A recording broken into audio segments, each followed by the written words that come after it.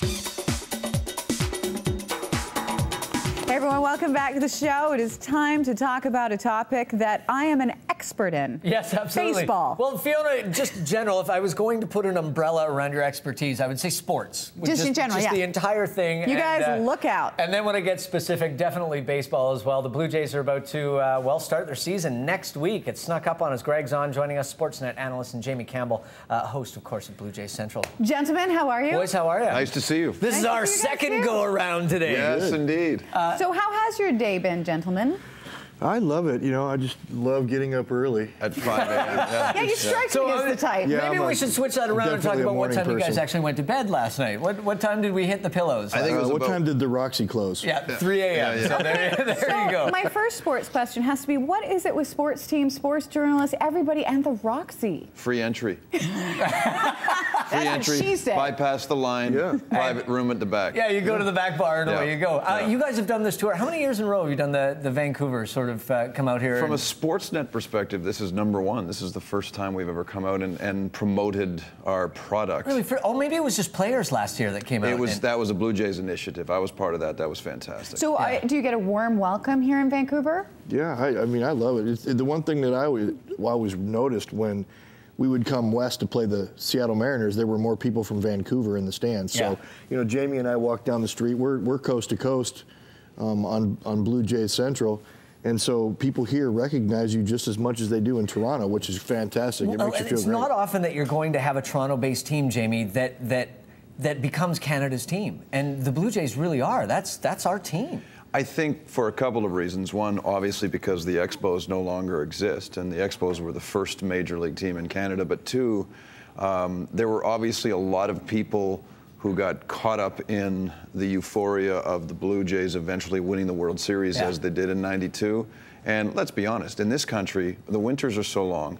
People want to be outdoors in the summertime. And what do when they're outside? Oftentimes, they'll pick up a ball and throw it with dad or swing a bat, play a little baseball. What in God's name are we looking at right now? I don't know. Why is it? It's bros hugging it out. Yeah, that's us in a stretch limousine in Tampa with Brett Laurie and JP Arancibia and Travis Snyder. We went to a Tampa Bay Lightning game, found a little kiddie rink there. We were just and then met Steve Stamkos, the superstar for the Tampa Bay Lightning. That was just a couple of weeks ago. A couple of weeks ago. The trappings of success. Yeah, no kidding. But it's got to be fun. I mean, when you hang out with the guys, especially you, Greg, from your perspective, having played the game for so many years, won a World Series, everything else, to be involved in the game at such an intimate level still and throughout your entire career, it's got to be just so cool and such a pleasure. Yeah, it's rewarding for me. I was always in love with the game. My Uncle Rick played 24 years in the major leagues, Rick Dempsey. So I grew up around the game, and when I got ready to retire, I really didn't have any other option. Yeah. Well, this guy over here, yeah, I was doing postseason work with this guy. He kind of, this is my buddy and my mentor. He gave me my start in the business. I was his choice, and I'll never forget the first day of the postseason that year. I walk into the studio, and we're in a production meeting, and I hope I made the right choice. So what was that day like for you, Jamie? Yeah. It was, honestly, it was nerve-wracking. I can say this now because we're best buds, but I picked him up at a hotel downtown Toronto, and we're driving north on the Don Valley Parkway to get up to our studio. And I'm thinking to myself, goodness, we've hired this guy for the entire, we're together for the next 3.5 weeks, regardless. On the road.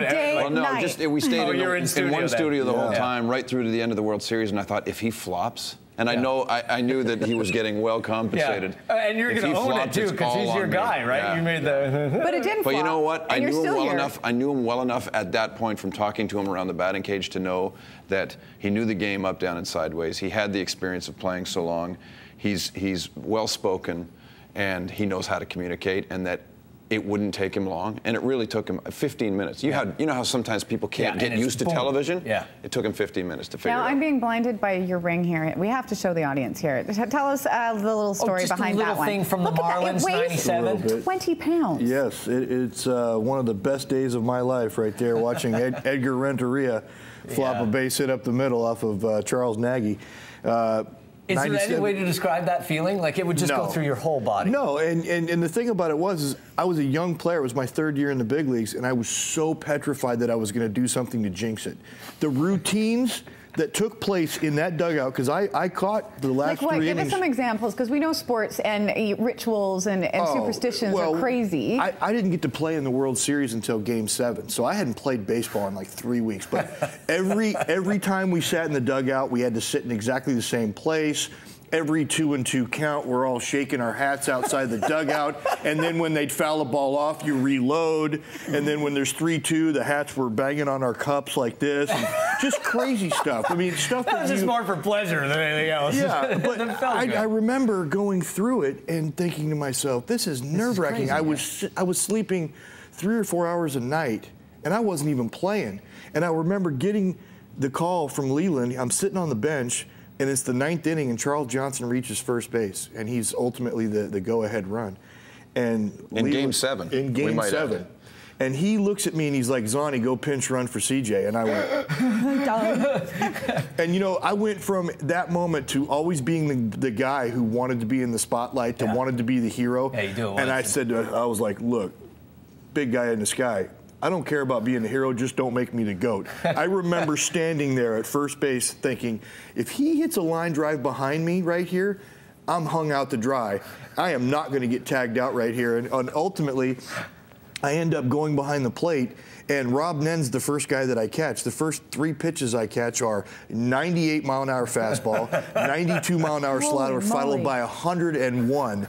And I remember sitting back there because, oh yeah, and I was known as a guy that could receive the ball. I was more of a technician behind the plate, make the strikes look good. And you're just catching heat. I was just like, forget about trying to make it look good, just catch it. Just catch it. Block it and catch it. Do Keep it in front of you, control the baseball. Nerve-wracking, but I remember getting this ring the next year. And I remember as soon as they opened the box, tears started pouring out of my eyes. I had sunglasses on, thank God, because I would have. Jamie's crying now. Jamie, what can we expect from the Jays this year? Because the preseason has just been unbelievable for these guys. Yeah, they've been good. Good young team, some Canadian content, everything. What are you hoping for? It's hard to make predictions for a sport where you play 162 games and people can get hurt very easily. So I could sit here and say they have the makings of a division winner, and they do.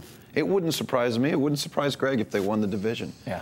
But things could go drastically wrong too, and they could end up finishing last in their division. So it's why it's funny. It's easier to make predictions for sports like football and that kind of thing. But for a 162 game season, I can't make a solid prediction. Guaranteed fun, though. I mean, that's the thing with that game all the way through is because you have so many games and because you have such a season, there's such a beautiful up and down and arc, and you know there's a grace to the season of baseball that you don't get in other sports. There are losing skids, winning streaks, highs, lows, long drawn-out games where the Jays get blown out, tight games that last 2 hours and they win 1-0, and we're there for all of it. So we got to talk about one other thing. Really quick, we wanted to talk about a trip that you made to Uganda, and there's a documentary about it. Maybe you can tell us about why you went and who you went with and what you did. Yeah, well, what happened was Uganda was the first African nation to qualify for the Little League World Series. They beat Saudi Arabia in a tournament in Poland. Unfortunately for them, they live in a third world country where birth certificates aren't often kept. And a lot of these kids did not have authentic birth certificates, so the State Department for the United States did not allow them into the country. And it was heartbreaking for me to find out this story because I'm a huge believer in the dreams of children. And when they go out and they actually earn their way into a tournament like the Little League World Series and they're denied, and so what happened was the first team that they would have played was the boys from Langley, British Columbia. And so we knew we couldn't get the kids from Uganda to Canada or the United States, so we took the kids from Langley. And last year during the playoffs, we ran a documentary by Jay Shapiro, and it outlined the social injustice that occurred. And so we raised, I think, $150,000 to fly the kids from Langley over there. Not only that, but a couple who had just inherited a bunch of money, they ponied up like $35,000 to build the kids from the Sharing Youth Center a brand new ballpark downtown. So it was just a tremendous story. And the game could not have been scripted by Hollywood anymore. Oh, it was unbelievable. This. You'll be able to amazing. see this, of course. Boys, thank you so much. Thanks, you guys. The second go-around was just as much fun as the first. Nice to see you again. And I can't always say that. The Toronto Blue Jays season starts with the season opener on Thursday, April 5th, as Toronto takes on the Cleveland Indians in Cleveland, 11:30 a.m. Pacific on Sportsnet right here. And Fair Ball takes viewers on an emotional, inspiring journey to Kampala, Uganda, where two Little League teams come together to right a wrong. Thanks again, you guys. We're going to take a quick